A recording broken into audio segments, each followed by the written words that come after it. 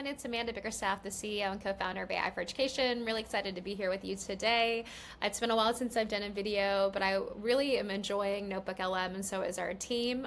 It's also something that we're seeing to have potentially a lot of value in schools. And so Notebook LM is a Google experiment. It's actually something that we first saw almost a year ago today at an event during EdTech Week, and it's really exciting. Just over, I guess a couple weeks ago, it went out of beta into experiment mode, and now everyone can try it. And what's really interesting is that Notebook LM is using Gemini, the large language model. It's 1.5 million token window version, so it has this ability to have an enormous amount of content and context to give you this opportunity to start to make sense of all the documents that you have and really start talking to them and synthesizing them.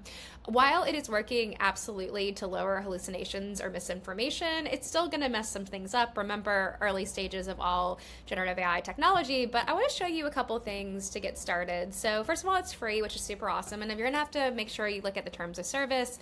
But what you see is that you can create notebooks, and so these are going to be examples that they've created for you. I don't think we need to talk about mushrooms, but what you can do is you can create a new notebook, and I'm going to create a new notebook a couple different ways. You can do it through Google Docs, you can do it through links, you can do it through pasting text as well. It allows you to do up to 50 sources, which is pretty cool, and you can see that it has all different types of, you can do PDF, text files, Markdown, or audio even, and now so you can actually upload they have a connection now where you can do the audio from a YouTube video or just from even this video. So what I do is I'm going to actually upload, you guys know us, you know that we love doing all things education and guidelines, and so for AI, and so these are going to be some examples of some guidelines that we've either helped create or really believe in. And so I've got both North Carolina's piece that was done by DPI there and Vera, and shout out to all of our people in the Southeast impacted by the hurricane.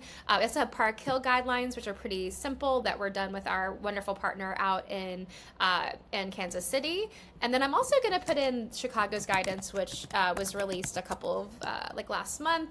And what you can do now is they're going to be uploaded and they're going to be essentially parsed. And so the large language model are starting to parse all this information. And what's really interesting is you have this notebook guide. And what you're going to notice is that's really interesting, because I have two versions of this now. It seems to be you kind of have to pick the right content. So Park Hill is so little in comparison to the North Carolina and Chicago guidance, and it's kind of it's not even in the summary. And in fact, if you start creating things, it might pick up Park Hill or not. And so that's going to be an example of always think about the use case that you have. In this case, maybe I shouldn't have, if I didn't include North Carolina, maybe, Park Hill, it might be a better piece because it's comparing two larger kind of documents together. And what you can do though is you can start creating different things. And so you can chat with the document. So you can say, what are the similarities between all three documents?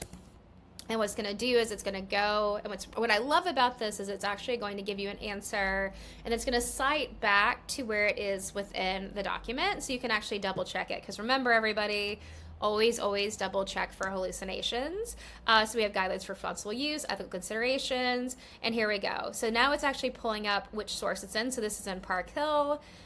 This is going to be in Chicago Public Schools. This is going to be the North Carolina guidance. So you can double check the content to see where it's being pulled from. And we love that, especially if you're thinking about this with students that are potentially using this to help study, is that they can double check to make sure that it is accurate. You also can build study guides. You can build FAQ, table of contents, briefing docs, and timelines. So let's actually do a FAQ.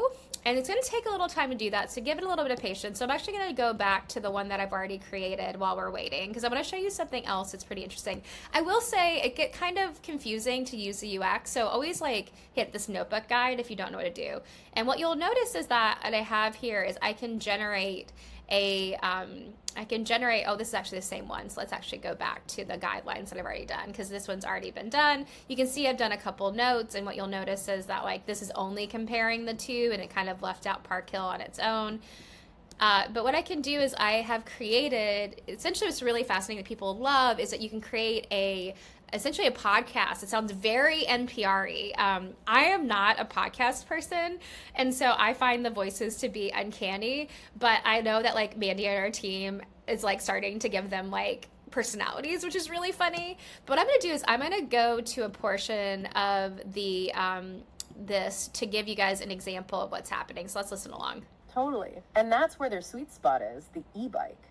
You're still in control, pedaling, but you get that extra help to conquer those hills and go further. Okay, I'm with them so far. So AI is like that e-bike boost for learning. It's there to make us better, not replace us. I like it. It's a really balanced way to look at it. Not all doom and gloom, but not ignoring the challenges either. Exactly.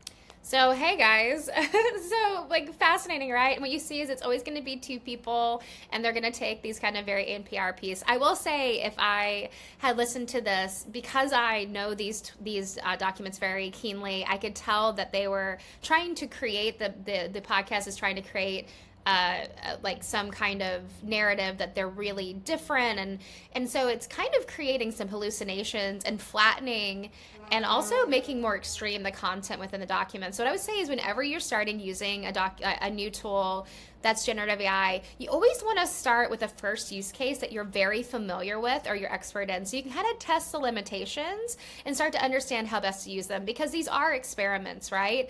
And there's not a lot of really good indications of how to use this. But what I will say though is there's some really cool things to do here. We've had Corey on our team created just like a funny like chipmunk themed podcast. We've had people maybe give up a little bit too much private information to create podcasts about themselves. We do not suggest using your real information. But you can also, like you see here, if a student or even you are studying as an educator for an upcoming test or assessment, you could use this to build a study guide. You can use this to help you ask questions of the documents. You can help it identify key areas. If you're working with a research paper and at this point you're like completely out of time and out of like attention, just to help you reassert that the stuff that you are using is the best stuff you can be using from these research papers, I think that is a really cool opportunity as well. But again, I hope that you guys enjoy as we walk through some of these new instances. So here you go. Here's that AI literacies. You got, quiz, you've got an answer key, you've got essay questions. These are just some really awesome ways to start really working with generative AI in meaningful ways with these new tools. So I hope you enjoyed it and learned with us together. And yeah, keep experimenting. That's the best thing you can do right now. Thanks, everybody.